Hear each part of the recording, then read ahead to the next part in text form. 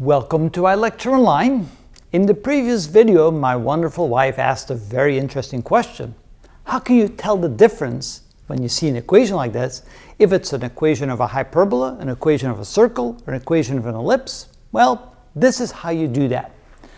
You look at the x and the y square terms. Notice you have an x square and a y square, an x square and a y square, an x square and a y square. You also have an x and a y, an x and a y, an x, where am I? Oh, wait a minute, this should not be like that, this should be like this. Okay, an x and a y. So, those are certainly either ellipses, circles, or hyperbolas. How can you tell that you're dealing with a hyperbola? Well, the giveaway is when the x square and the y square term do not have the same sign. This is positive and this is negative. So because of the negative sign, and then here the positive sign, if you think of this as positive, this means you're dealing with a hyperbola. Notice we have a positive and a positive, we have a positive and a positive, so these are either ellipses or circles. Now the difference between a circle and an ellipse.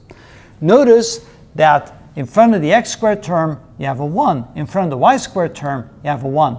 If those two numbers are the same, they don't have to be 1. They could be 4s or 9s or whatever, it doesn't matter. But if they're the same, then you know you're dealing with a circle.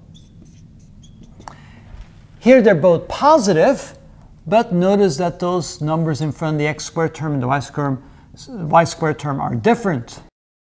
If they're different, then you're dealing with an ellipse. And that's how you can tell the difference between these equations. We know it's a hyperbola if one of those two is negative and the other one is positive. We know that we're dealing with a circle if they're both positive and they both have the same number in front. Here we know we're dealing with an ellipse if they're both positive, but the numbers in front of the x squared and y squared term are different. Now, there's no necessity to have an x and a y term. If there's no x and y terms, then we simply know that the center of the ellipse, the circle or the hyperbola, is at the origin. If there is an x or y term, like here and here, here and here, and here and here, then we know that the centers are offset. So that means the center of the ellipse, the hyperbola, and the circle are not at the center. And so very quickly you get a feel for how this, what this will look like.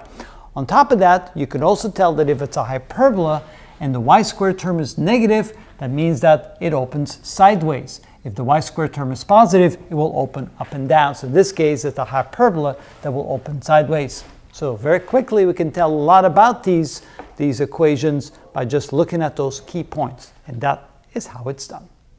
And you have your question answered.